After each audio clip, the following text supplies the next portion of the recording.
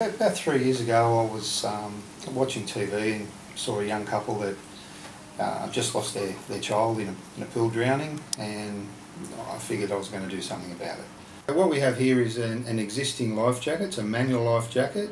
When we install the EBS into this system, we turn it into a full electronic life jacket.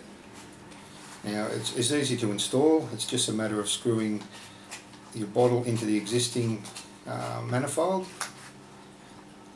Then we hook up our electronics and it's done. This is one of our first electronic modules. We have now shrunk it in size. What this does, this is the brains of our unit. This indicates when the module needs to react.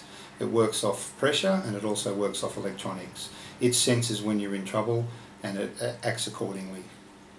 It's now a full electronic life jacket that you can swim in, which was the aim at the start, I suppose. But now a little toddler falls in a pool wearing one of these, they will rise instantly and be saved.